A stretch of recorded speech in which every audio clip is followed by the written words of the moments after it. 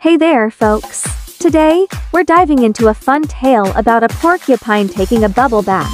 But there's a twist, the bubbles keep popping. Imagine this, a porcupine, eager for a soapy soak, leaps into the tub. But here's the catch, every bubble that touches its spines bursts instantly. Despite its best efforts, our porcupine can't escape its distinctive features. This story highlights life's unavoidable aspects.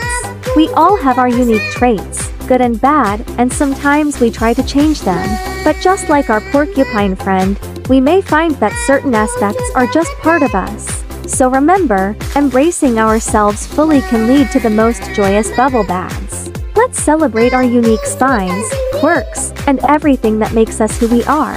Thanks for joining this playful journey. If you enjoyed this story, don't forget to give it a thumbs up and subscribe for more uplifting content. Until next time, stay bubbly and true to your authentic self.